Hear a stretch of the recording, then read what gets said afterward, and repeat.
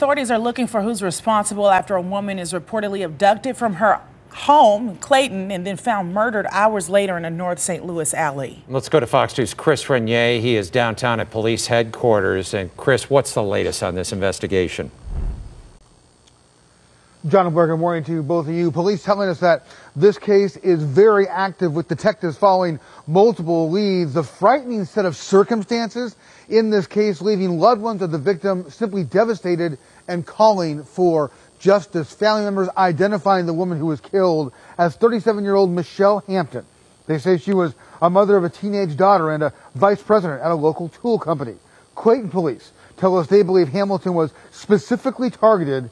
Hamilton's body was found in an alley on the 4700 block of Greer in North St. Louis about 11 o'clock yesterday morning. That is in the Kingsway East neighborhood.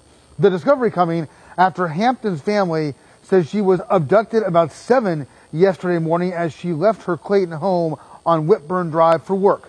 We're told that Hampton's family members witnessed the abduction and followed the truck that Hampton was in until someone from that truck allegedly fired a gunshot near Euclid and Enright.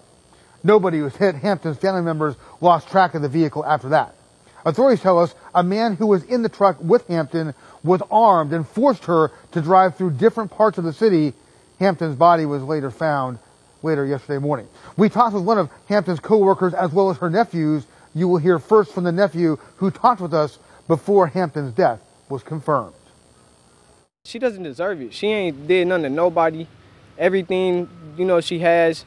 She worked really hard for, she don't do nothing to nobody. She's always been so kind and helpful, and I mean, she's got a teenage daughter, and I mean, she's just a wonderful person.